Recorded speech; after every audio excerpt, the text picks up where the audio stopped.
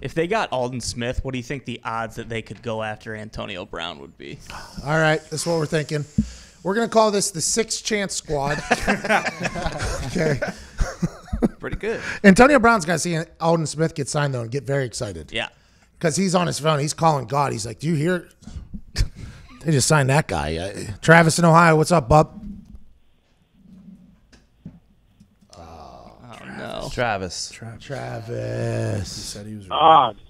Gentlemen, Merry Super Special State of the Union Show, Town Hall, Feel Good Friday, Phone Extravaganza Day. Hey, love what you did there, Travis. We were debating on whether it was a merry holiday or a happy holiday. I'm happy you went with merry so we could hear that one time for the good time. So my ideal scenario is a lifelong Bengals fan. Oh. The Bengals pick up Cam Newton to start with.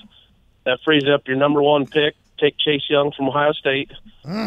Then you sign Antonio Brown. That puts Antonio Brown on one side, A.J. Green on the other side, and Cam Newton slanging the rock to both of them. Travis just fixed the Cincinnati Bengals. Because you get a once-in-a-generation potential player in Chase Young, which is what everybody's calling on the defense side of the ball. You Cam Newton at quarterback, Antonio Brown and A.J. Green on the outside. Are the Bengals all of a sudden the favorite in the AFC North? Nobody knows what the Browns are going to do. Big Ben's back, but is he really? He's training for the first time in the history of an offseason. That might not be good, by the way. And the Baltimore Ravens lost Marshall Yonda. Did that guy just fix the Cincinnati Bengals? He did, and because that makes too much sense, there's zero chance the Bengals do that. Zero chance. That'd be wild, though. That would be absolutely wild if they bring. Why not, by the way? Bengals, I mean, they had perfect for years. Might as well bring AB in. What if Cam Newton says, nah, I'll play anywhere, the Cincinnati Bengals, but Cincinnati.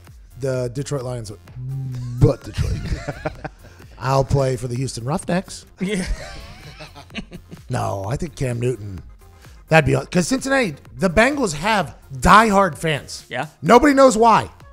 No, nobody knows why. The people of Cincinnati, who they say go beat them Bengals? Who they? And a lot of people did. A lot of people said it, and a lot of people did it. We they used to say. Now it's just expected. They don't even say who they anymore. They say who's next? Who's next? Who's next to beat the Bengals? I think they're going to do it. They bring in Cam Newton. That's electric. Now, I think Andy Dalton's still a good player, by the way. You give Andy Dalton maybe Antonio Brown, A.J. Green. Maybe that'll help out the kid.